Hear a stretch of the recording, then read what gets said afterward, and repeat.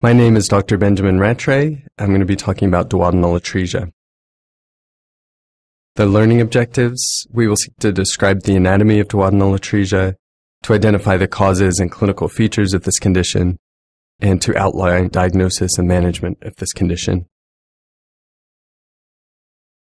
Duodenal atresia is found in about 1 per 5,000 live births, and it accounts for half of all small intestinal atresias.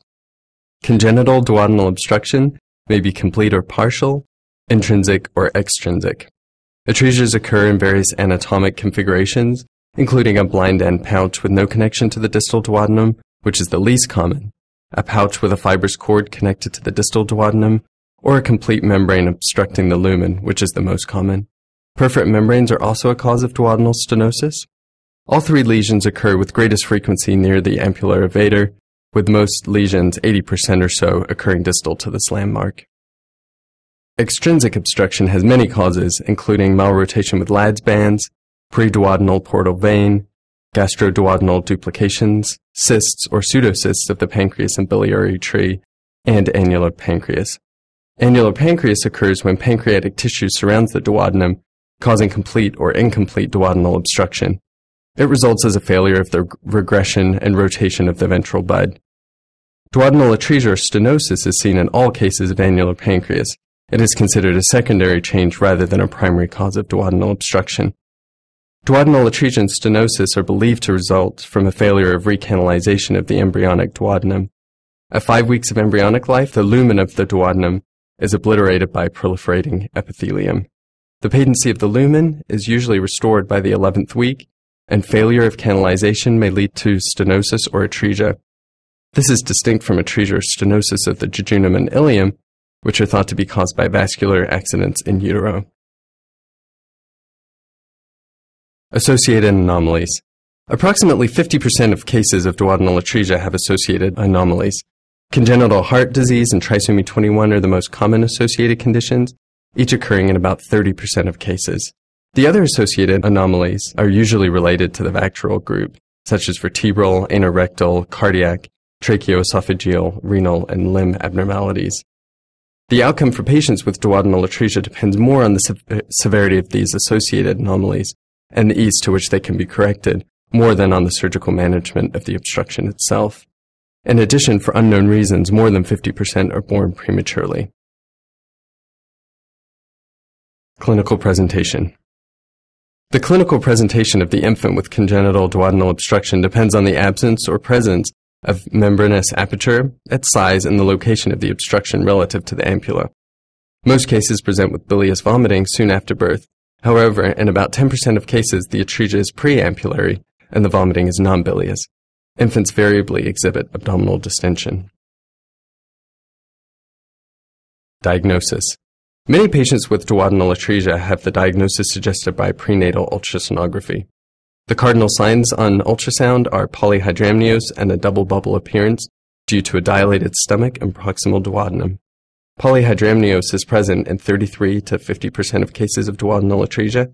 However, the absence of gastric and proximal duodenal dilation in the presence of polyhydramnios does not exclude the diagnosis, because intrauterine emesis may limit pre-obstructive dilation. An abdominal radiograph demonstrating a double bubble appearance, 2 distinct gas collections of air fluid levels in the upper abdomen resulting from the markedly dilated stomach and proximal duodenal bulb, and no distal gas is usually diagnostic of duodenal atresia, and no contrast studies are necessary. If the infant's stomach has been decompressed by vomiting or previous nasogastric aspiration, 30 to 60 mL of air may be injected through the nasogastric tube, and the double bubble sign reproduced. Air makes an excellent contrast agent, obviating a barium or water-soluble contrast study in routine cases. The importance of differentiating intrinsic duodenal obstruction from intestinal malrotation with a midgut volvulus in the infant who presents with bilious vomiting cannot be overstated. If distal air is present, or if a distended stomach is associated with a normal caliber duodenum, an upper GI contrast study should be obtained rapidly, not only to confirm the diagnosis of duodenal stenosis or atresia, but to exclude midgut volvulus, which would constitute a surgical emergency. Management. Preoperative preparation includes nasogastric decompression, fluid and electrolyte replacement, and a thorough evaluation for associated anomalies. Prophylactic perioperative antibiotics are begun preoperatively. A karyotype should be sent to evaluate for aneuploidy. Even when the diagnosis of duodenal atresia is established in the stable patient, cardiac anatomy and function should be evaluated before surgical correction. In an unstable patient, echocardiography and contrast studies may be required to distinguish hemodynamic compromise caused by volvulus from that caused by cardiac disease. Classification. Atresias of the duodenum have several basic morphologies.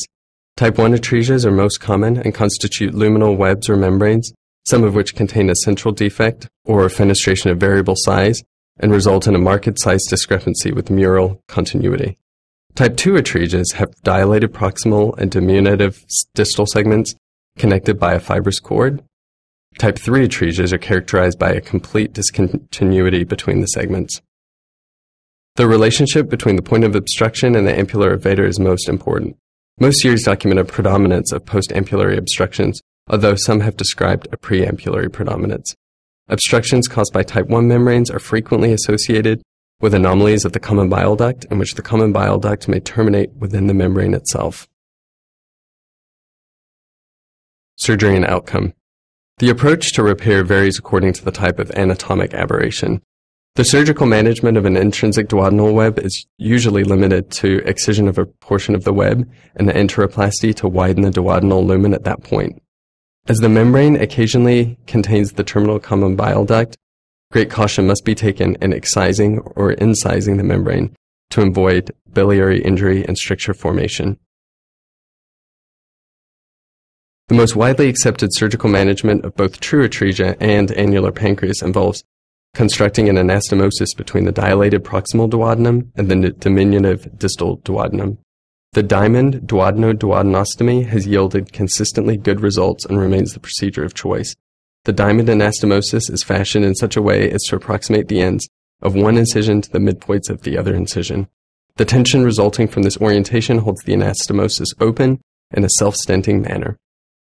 Duodenal obstruction usually involves the periampular region. However, when the obstruction is more distal, involving the duodenal ileal flexure or proximal jejunum, the duodenum may be massively dilated and hypertrophied. A conventional enteroenterostomy in this situation is likely to fail as a result of functional obstruction associated with impaired motility at the dilated segments of the duodenum. This is best treated with a tapering enteroplasty, such that the end diameter equals the diameter of the collapsed jejunum to which it is to be anastomosed. Concomitant distal atresia occurs in about 3% of cases and should be ruled out by injecting saline into a distal limb using a soft red rubber catheter.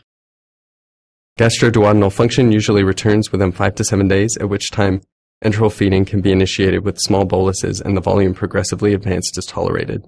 One of the most problematic issues following repair of duodenal atresia is delayed transit, usually associated with a persistently dilated and dyskinetic proximal duodenum.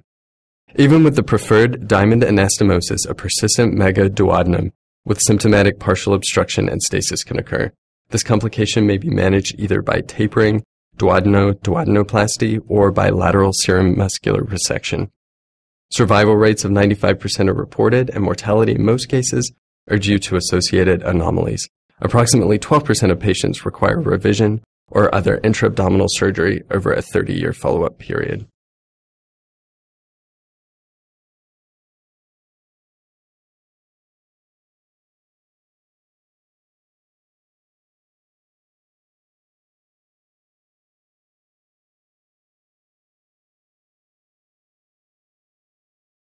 This concludes this presentation.